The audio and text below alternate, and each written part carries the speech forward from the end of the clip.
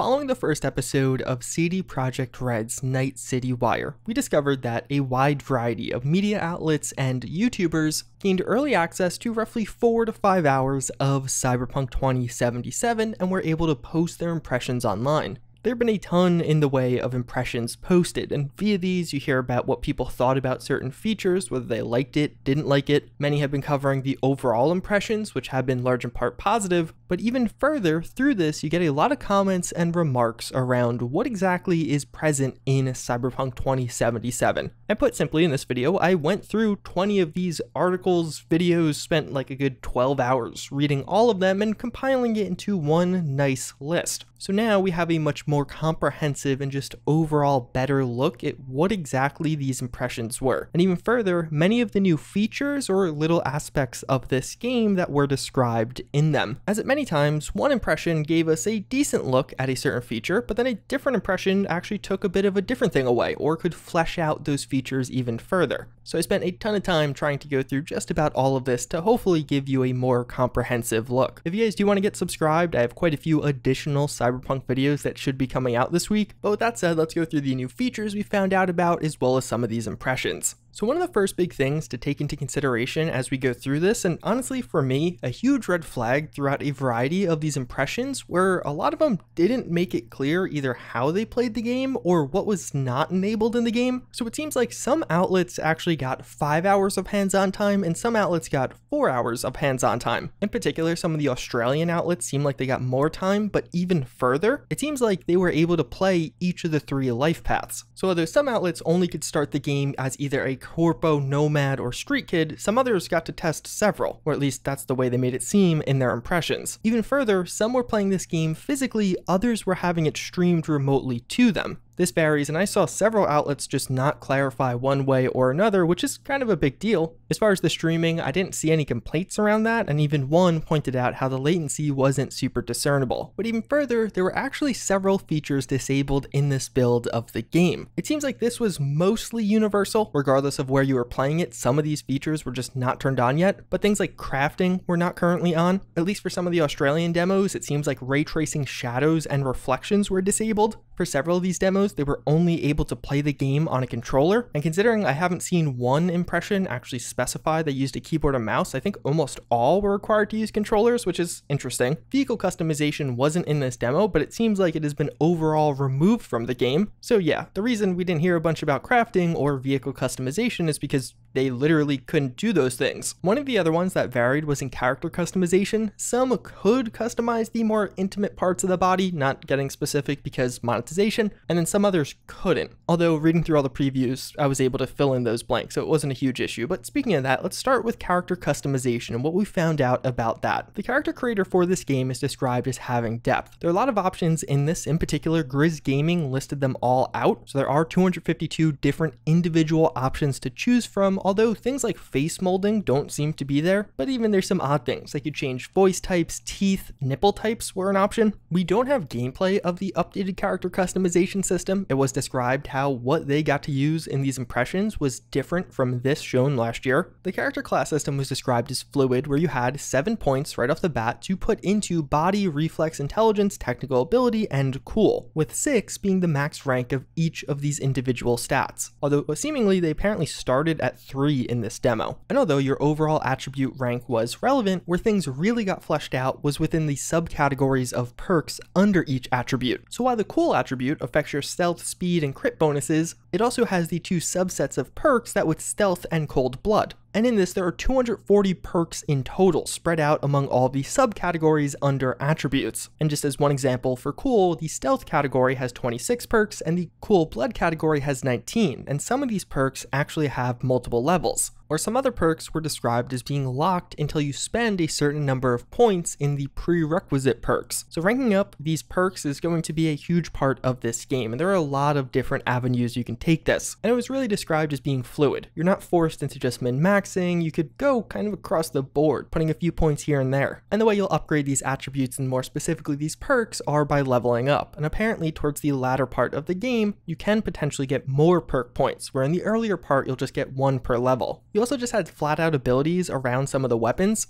Although there are a variety of weapon types, the classes of weapons are rifles, handguns, and blades. Blades also including blunt melee. And just by using rifles, handguns, and blades, and let's say getting headshots, getting last hits, you do increase your ability with them. It's not really like you spec into this category, at least based off this, it's just you use them, you do the right things with them, and you'll get better with them. We'll talk more about weapons later in this video though, because there was a lot to say about that also. Another big part of this game though was street cred. You complete street cred by completing jobs in some of the various districts for the fixers of that district, and what it allows you to do is use better items. So as you level up your street cred, you'll gain access to actually use a better sniper rifle or a better armor. It wasn't expanded on too much just because I don't think many people got opportunities to really explore this aspect in this intro. Again, they only had 4 or 5 hours in total to play, including a little prologue mission. And then lastly, not really direct as far as character customization off the bat goes, there also is cyberware. It doesn't seem like anyone really had a super explicit list on what's available, but it was described as being from your eyes to your circulatory system, how there are 20 slots in total on a person, and even further how your UI will change based off this, which I believe is something we've heard from past interviews, with one example being that your ammo counter will pop up if you have the appropriate cyberware but not otherwise. Although outside of that, let's look at the life paths that are available with Cyberpunk 2077, as this was another topic to get a lot of coverage. And in fact, we have a basically comprehensive look at the 3 of these and how exactly they start. If you're not familiar, your life path will more or less be your starting circumstance in Cyberpunk 2077. It's who you are and where you came from, and this will have impacts throughout the rest of the game. Of course, we only know from the first 5 hours, but apparently all throughout those first 5 hours, you can make choices or have dialogue options based off your life path. Although all 3 of these have their own unique prologues. And in fact, that life path based prologue is what you actually see in this brand new gameplay we got. It's the 3 different life path prologues all snapped together in different ways. For the Street Kid life path, you're going to start at the El Coyote Coho in Haywood. This is basically a bar, and it's the scene you could find where you're snapping your nose back together. You have an option to take a drink or not take a drink to numb the pain. Something kind of cool CD Projekt did with this is, for all 3 of the life paths, you start looking into a mirror, and you can see this through the gameplay. That's just seemingly the way you start off the game. It's the very first scene you'll see after customizing your character, which I really like. You customize your whole character, probably spend a ton of time in that, but then once you jump into the game world, you could immediately see what it really looks like. Although, and we'll talk more about this in a little bit, at least based off the previews, there isn't much as far as seeing your character outside of this initial instance. With this particular life path, you're going to start off by helping the bartender solve a debt they have with a local fixer. So you go to the fixer and you are tasked with stealing a car. But something pretty interesting here, as you go to that car to actually steal it, you'll find a unfriendly Jackie there. More or less, he's telling you to go somewhere else because he scoped out this car first, so it is his. You have a few choices as to how to handle this situation, but in the end, the cops come and you both end up getting taken down by the cops. And this is what kicks off your friendship with Jackie. The backstory of the Street Kid is you are returning to Night City after 2 years away from the city. And as far as some of the examples of how being a street kid will help you in the game, it's mentioned during one of the quests you knew some background about a chem that was being given to you, which seemingly you wouldn't have known that information had you have not chosen this. The street kid one was fairly simple. As far as the corpo one, it's actually quite a bit more complex. Choosing the corpo life path, you start out as being sided and working for the corporate leader of the area, that with Arasaka. And in this particular life path, Jackie is in fact your friend from the get-go, and pretty soon after starting, you actually hear from him on the phone.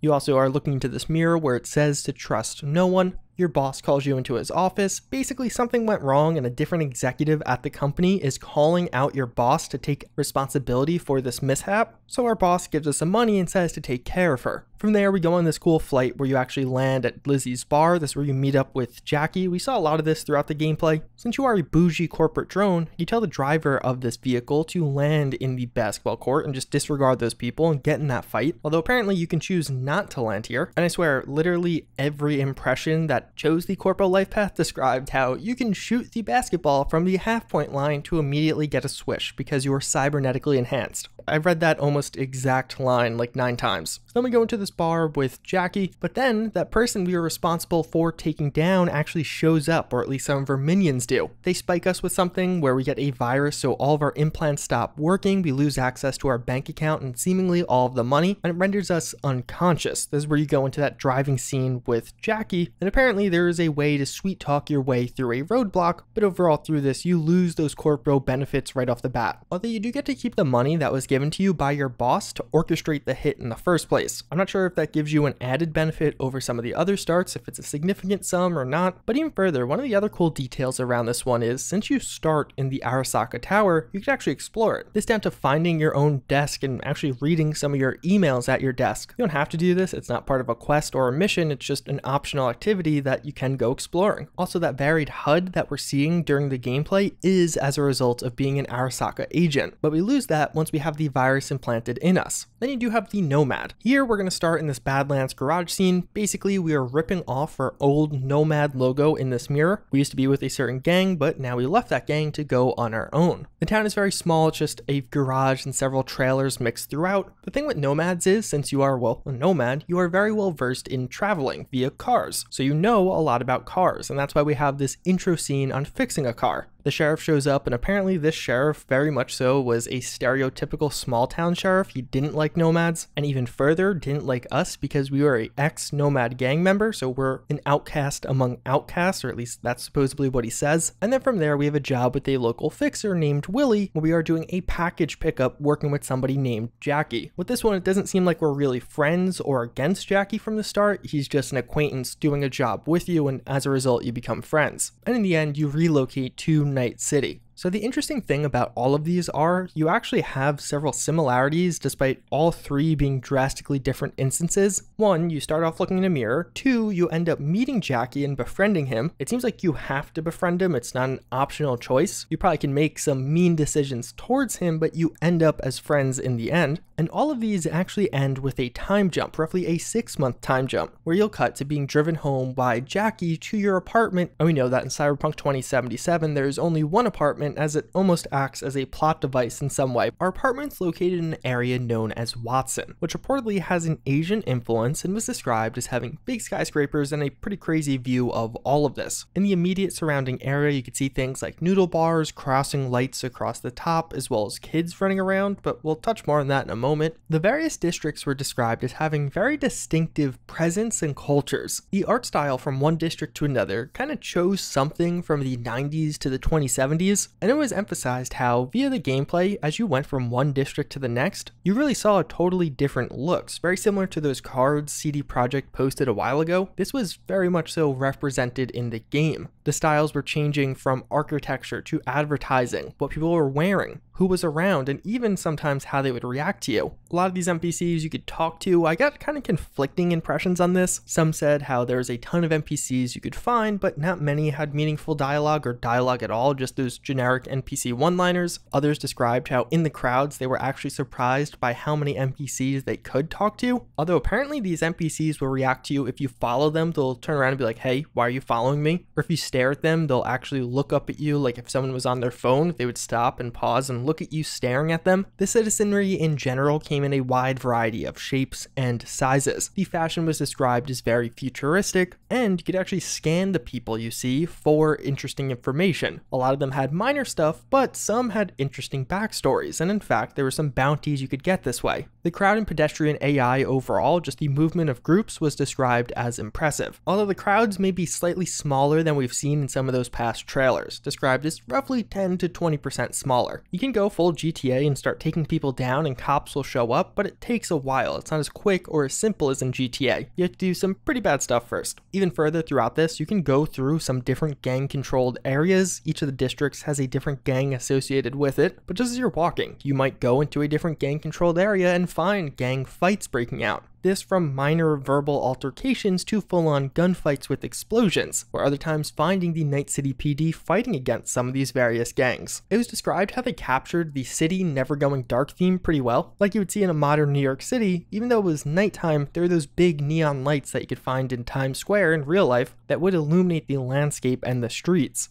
Which, speaking of, the night-day cycle is 1 hour in real life is equivalent to 8 in-game hours. Although you have to imagine stuff like that in particular very subject to change. As far as how many buildings you could go into, I think it's kind of hard to gauge this. It was described how you couldn't go into every building, but you could go into more buildings than was expected. And in a lot of these places you could explore the little nooks and crannies or back alleys. There was always something interesting, whether it be loot, potential craftables, or even some cool weapons. You could find NPCs being threatened or held up by other NPCs, people to talk to. and the amount of detail in even some of these smaller sections was described as immense. So that's where you start and how you get initially antiquated with Night City, what it actually will look like. But from there, following the 6-month time jump from the prologue or intro life path system to the actual main game, you actually start off the 2018 gameplay demo quest. So it kicks off with your new friend Jackie looking for that body in the bathtub. Basically, the story was simple. A gang was stealing implants from people and you're finding that person. After this, Jackie takes you back to your apartment, and it seems like following that, things really open up. It'll immediately transition you into that 2018 gameplay quest, or alternatively, you could just explore Night City. Something interesting about that 2018 quest though, it seems like there's actually a Braindance precursor to it. I don't know if this is a new addition, if Braindance is one of the newer features. The overall goal is to get this chip, and the chip was stolen by a now deceased Arasaka CEO's son. The CEO was deceased and the son took the chip after the fact. We have to go through the CEO's penthouse in Braindance trying to find out where the chip was. We're technically doing this for Dex at the time, but you'll apparently have an option to turn it in to Evelyn Parker, which is one of the people high up at Mox, which is where you're doing the Braindance segment. You do see some of this in the trailer. And then seemingly following the Braindance sequence, you go into the larger part where you meet the Militech as you're on your way to the Maelstrom base. Apparently the goon jacks into you at this moment and actually gives you a lie detector test, which is reflected in his eyes. Depending if you lie or tell the truth, his eyes will change color. And then of course you saw this whole sequence with actually getting the bot itself, although something pretty interesting, since so many people completed this specific quest, we get a lot of details as far as the variability or different choices you have during this. The final boss you had during this was named Royce, but you do have some choices here. Either A, you can take him down and he won't become the final boss, or B, you can not take him down and he will be the final boss. You can just skip the military gear here and actually skip the negotiations overall. As you're going through the Maelstrom base, apparently you could find the former Maelstrom leader and he'll help you fight Royce, but you actually have to find him. He's in a cage within this building. You could go the Militech route, which is more or less what we see in that gameplay, and now as a result, you'll have Meredith Stout. You'll have to deal with her and you'll have some choices around that interaction. As far as within Militech, there's actually a rival to Stout, so you can choose to help out or side with the rival, and that'll have an impact. And reportedly, if you stay neutral with that rival and you side with the Maelstrom, he could actually help you get out of trouble at the end. Which, speaking of, if you side with the Maelstrom, then the Militech will attack the Maelstrom base, but the Maelstrom will help you out. And one of the cool parts about this, typically you would have to fight off Royce as the final boss, but if you help out or side with the Maelstrom, Royce will help you fight the Militech, so he'll kind of act as their final boss. Or through all of this, you could just buy the bot with your own credits, just kind of go above the board the easy way. And all of these, depending on who you side with, who you take down, who you don't take down during this, who you find during this, will have impacts on later quests. But since basically everyone completed this quest during their impressions, we got a lot of variability as to what the outcomes were. Following this, if you do side with Dex or give him the bot, it will take you to the Afterlife bar. Here, you'll actually be at the bar with Jackie. You'll get 2 Johnny Silverhands, which is the name of the drink you're drinking. And apparently the bar is very exclusive. You really only got in thanks to your association with Dex. And in fact, this bar, the Afterlife, has a pretty cool story. It was formerly a morgue and there are pull-out slabs for tables. But even further, it is a very popular place for fixers or just the elite of this area to hang out, as it actually has soundproofed rooms, which is where you go to meet Dex. That was the one specific quest, but quests more broadly were described as having multiple levels of setup to them, like as I described somewhat during that Maelstrom quest and getting the robot. It was almost like planning a heist in GTA. There are different people you're going to interact with, getting the different tools for the job, and at all of those avenues, you have different decisions to make which have an impact on the larger outcome. And in general, it was described how you're really never truly sure who would betray you, so you have to be really careful or take that into consideration. One of the side quests that was described, there really wasn't many details on this, is actually how there was a monk who was being forced to have implants installed in him by gang members. You find him after the fact, now very upset about the implants he has, but you can actually go to the headquarters where they are doing this and actually take out the gang members and save this monk's brother, who they're trying to do it to also. But in the end, this monk's brother is actually quite conflicted because he is against violence, and although you saved him, you had to use violence in the process. And it was described overall as being one of those instances with a lot of depth to it. It made you feel, or it made you think about what happened and how you did it. And apparently certain quests were level gated. It wasn't clear if this meant that you can't do them if you were in a high enough level, or rather if it was just more difficult, like it was geared towards a level 5 player, but you're only level 2, so it's kind of ill-advised. I couldn't find an answer to that question despite, again, going through a lot of information. One of the funny things throughout almost all of these articles is it is very clear CD Projekt Red did not tell these influencers or media outlets that they would be doing a big demo and gameplay reveal of Braindance. Of course, that was one of the main focuses of Night City Wire, and I mention that because for almost all of these people, they used Braindance during their own first impression segment, and then they had these very elaborate ways to try and explain it without actually having gameplay of their own to show you. But they probably didn't realize that, oh, there would be a big demo that made it very clear, because at a high level, it's kind of abstract. It is somewhat hard to put into words if you don't have images to back it up. But to not just reiterate what we saw from Night City Wire, it was described how it really seems like Braindance would be a vital part of the story, something you use pretty often. Although it was one of the first aspects of the game to get a decent amount of pushback. Some people didn't really like this, and not just some people, but several people were unhappy with its current implementation. It was described as being somewhat clunky and at points slow and confusing. Despite Night City being pretty fast-paced and throwing a lot at you all the time, the Braindance segments were somewhat of a change of pace and at points drew out, being a little bit too long that they stopped being fun. And a couple of impressions describing how they loved everything about the game except Braindance. Some other people thought it was fine. It never got high praise, but they didn't dislike it. Although one important disclaimer that was given was they only got to use it a couple of times in those initial 5 hours. So it could just be the intro ones are a bit lengthier or more drawn out as a demo of it, or even a tutorial on how to use it, and later ones will be a bit quicker. But then outside of that, let's move into some of the other more fundamental features, such as weapons. So weapons are broken down into 3 classes: power, smart, and tech. This being the type of weapon you could find. Power is pretty simple, just being raw firepower, firing bullets at your enemies. Smart will be some of those heat-seeking weapons we saw from the gameplay, and then tech weapons are things like a magnetic shotgun, using electrically manipulated firepower. And then again, as I mentioned earlier, you have rifles, handguns, and blades as far as those 3 classes that you can level up. Certain weapons have unique abilities like a cover system. Of course, as I mentioned before, weapons do have a level gate with street cred. You have to have a certain amount of street cred to use certain weapons. Gunplay got some mixed reactions. Some people thought it was fine, mentioning how enemies didn't feel too bullet spongy, but then others felt like in the gameplays we saw, it made it seem very kinetic, how things just go from one to the other, very fast paced, but in reality it didn't really feel like that. With a few people describing how it was just okay. It's not Destiny level gunplay, but it's not horrible either, and it could be something that you could use a little bit more polish. Although other NPCs did seem relevant in combat. At points, you could wait back and let your NPCs like Jackie take down a bunch of enemies, and that was valid. Although NPCs were also described as being kind of blind, the stealth meter didn't really fill up super fast even if you were quite close to them. The sword combat in general, not gunplay, was described as not being very good, not being very fun.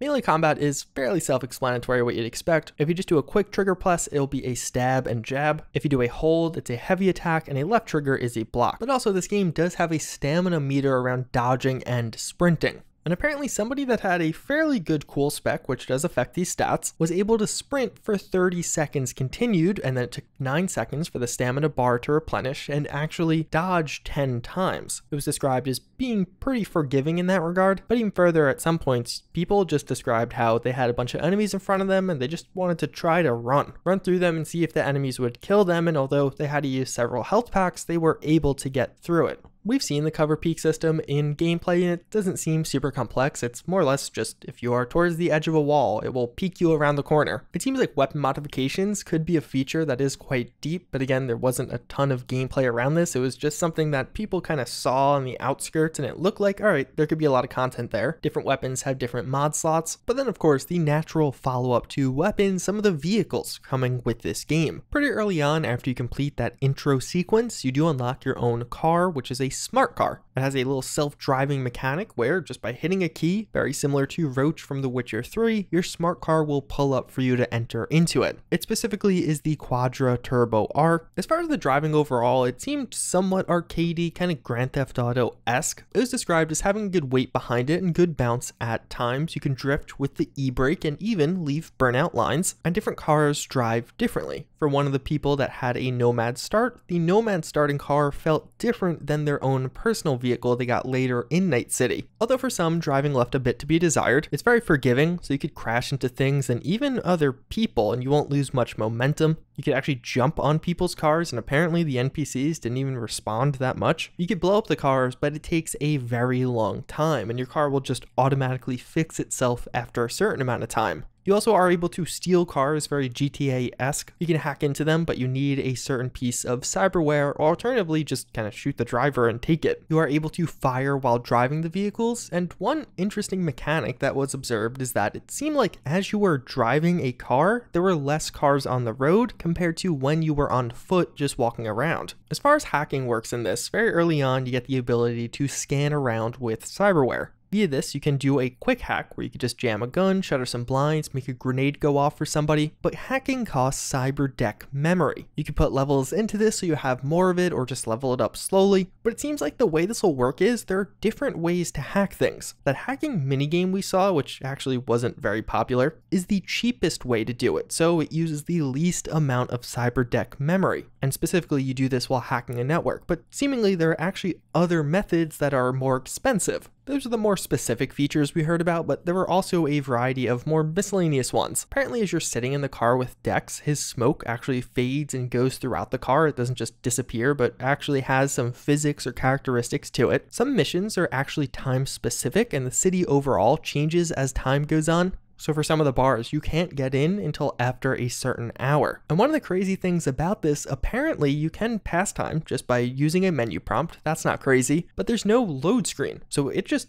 instantly switches from day to night. Unlike some other games like Fallout or The Witcher where you have to wait on a little screen, that apparently wasn't a thing with Cyberpunk. And overall, it was reported how there were no load screens, and really nothing even taking you out of the gameplay. As you're playing this game, outside of that initial cutscene you get, as it transitions from your life path choice to the actual 6-month later gap. So large in part, as you're playing this game, you are never locked down somewhere. You could always look away, stop the conversation, and again, there are no load screens, not even in elevators, or at least none that were found in this initial demo. There are a wide variety of activities you could find overall throughout the city, a lot of things that will pop up and populate that map, shops and jobs, NCPD gigs. Fixers will reach out to you via phone calls as you enter into different districts that they control. So kind of just get a lot of this information thrown at you immediately. There's also bounties. After you upgrade your eye, you could scan those people and actually see some have a bounty on their head. You could do jobs for the Night City PD. Some apparently require you to actually hack into the PD, while others are just publicly available. They need help manning the police force, so they kind of enlist mercenaries like you. As far as some of the side content goes, the gigs were described as more substantial side missions, while jobs are smaller and more immediate. Like a job might just be a simple 1, 2, 3 fix, and you do one thing. Gigs have some steps involved. When hacking, it actually slows time, but it also uses energy while you're doing it, so you can't do it in perpetuity. There's this little side mission that may have more depth to it, where you could actually take place in an underground boxing ring, which is pretty cool. In the background of the world, at times, you could see rocket ships taking off and landing. You could scan around rooms for collectibles, although you do have a weight limit. There are lootable burritos, shards you could find, which are basically little lore booklets. When you find a shard, it might contain a short story about Night City or even a history lesson. And it seems like this will be one of the main ways to get that miscellaneous background lore. You can pet cats in this game.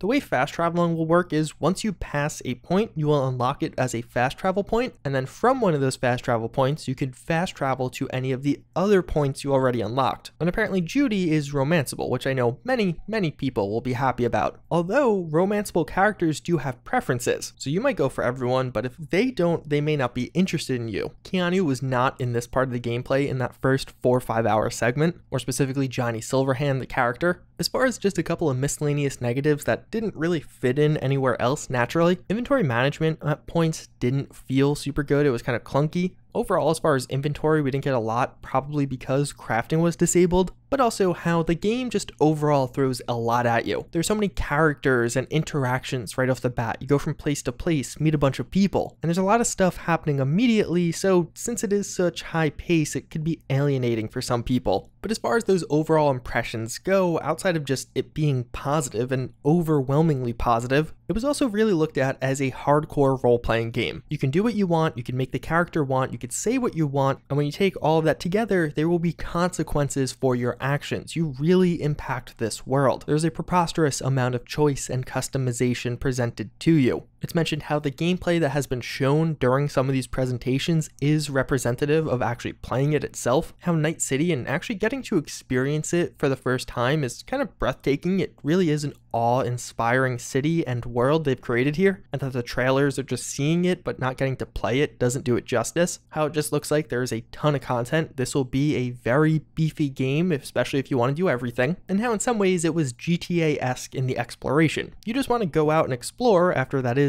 opened up, you could do so, whether it be stealing cars or causing havoc. And overall, the encounters you could find at times can be like a puzzle. There's a lot of different ways you can do it, but for the outcome you want, you have to choose the right things, who to side with, how to side with them, and just in general, the most critical parts were definitely around the driving as well as the gunplay, but the RPG elements had nothing negative. It seems like they are plentiful and very well implemented. Although one thing I do want to note when it comes to those overall impressions, many of these first impressions weren't actually first impressions. A lot of people just had a short sentence or two like, oh yeah, the game is cool, I want to play more, but never got critical, or even just kind of gave their opinion. A lot of these articles or videos were very factual. Some did actually go in on certain features, and that was nice to see where things needed improvement or where things were really well done already. But I just felt like that was an important or good disclaimer to give towards the end of this one. But yeah, that is a lot of work. This video in and of itself took a lot of time to make, in particular just going through this massive amount of information we just got. Although it hasn't been announced just yet, I really suspect there'll be additional hands-on demos, as there will be additional Night City wires, so that's something to look out for or look forward to in the future. But at least for now, as always, again, I thank you for watching. Hopefully you enjoyed this one, and I hope to see you all next time. Later.